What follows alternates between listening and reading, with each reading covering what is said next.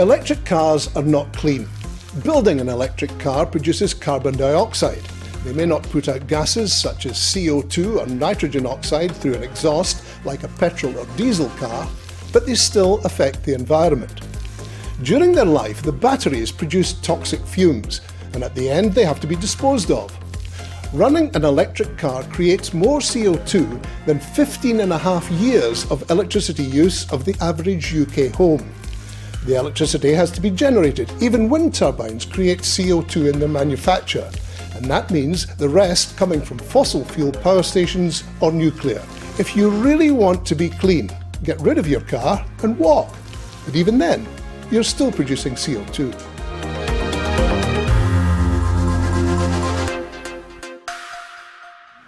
And Alan is here to debate his arguments with Fiona Howarth, who is Chief Executive of Octopus Electrical Vehicles. Thank you both for joining us this evening.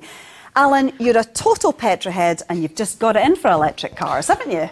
No, not at all. No, it may seem strange that as a motoring journalist I'm advising people to give up their cars or not drive.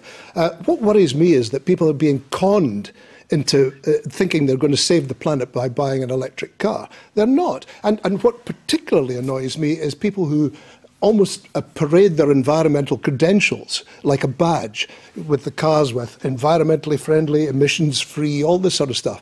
And it's nonsense because, okay, yes, I accept that electric cars are more environmentally friendly than conventional piston engine cars, but they're still not clean. And that's the argument that I would have, that they're not clean and people are being conned into believing they are. Okay, Fiona, quite a few points to pick up on there, but you're conning people into thinking they're saving the planet when they're not. Well, Rona, thanks for having me for a start. And I would actually agree that if you can, you should walk and cycle. Absolutely. But I think if you are going to drive, then we would say take electric. And that's really important. I think with Alan's point where saying that the electric cars are better than petrol or diesel cars is absolutely correct.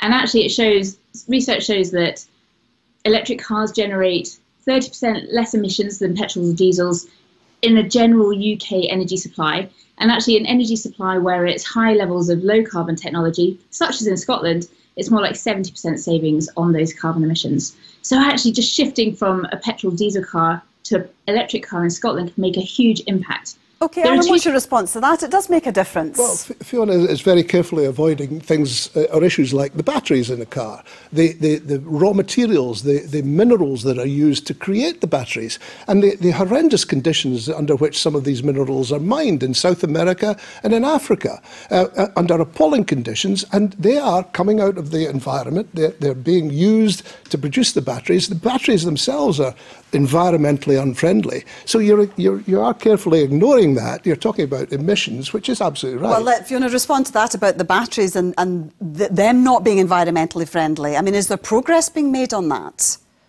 Yeah, so I think there's three things that we should consider there. One is the challenge there that they need to just be thrown away at the end of life. Actually, the reality is that in the first instance, they can be reused and recycled. So they can be used, initially there are being demonstrations of them being used for home batteries, for example, or other stationary batteries to help us balance the grid as we have more and more wind generation, for example, at times when we don't need to use it. And then the next stage is actually, it looks like they're going to be more reused in cars themselves. So the car manufacturers are on the hook actually to reuse and recycle these batteries themselves. And Tesla have actually suggested that within 10 years, we'll see all of those batteries being reused in more car batteries themselves as they are recycled and reused. But Fiona, you must agree it'd be better not to produce the batteries at all, not use these raw materials.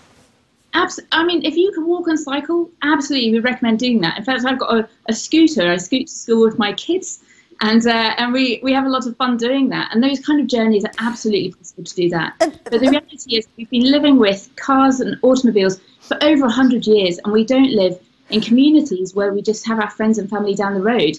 As lockdowns start to lift, we'll be looking to see those friends and families that might be, you know, parents in Edinburgh, family in East Kilbride, friends in Aberdeen, And actually, the reality is that we want to see them and want to go out, and it's unrealistic to think that people are going to stop using the car overnight. OK, Alan, here you go. No, but let me take Mazda, for example, a huge Japanese company producing millions of cars. They haven't gone down the electric or hybrid route at all. What they've said is petrol and diesel cars are going to be with us for many years to come. So rather than indulge in a new technology, a new method of propulsion, let's make what we've got at the moment a lot better. And that's why they're producing really efficient petrol and diesel cars. Should we be going down that route, making these cars cleaner, Fiona? We've been doing that route for the last 120 years, and we have optimised huge amounts of the petrol and diesel car manufacturing and the way that they operate on our roads. And still, they're really bad. We are at the very early stages of the product development cycle for electric cars. Actually, we are rapidly seeing developments in terms of the way that they're made. For example, cobalt is one of the key minerals, I think, that you're probably suggesting. Yes, that's right, yeah. Yeah, and actually the majority of that comes from modern developed countries, and actually is used in our laptops and mobile phones. So if we're going to stop using that, then we'd have to stop using all of those things as well. And actually, it looks like they're also going to be no longer used in batteries. So Tesla again expect. All right. Very quick final word to Alan. Would you drive one then, Alan? No, I wouldn't. No, I would hold on to an older car, which is actually very efficient. It's used up it's created all the CO2 it's going to create. And you'll drive it to death. And I'll drive it to death. We'll have to leave it there. Great chat. Fiona, thanks for joining us, and Alan, thank you.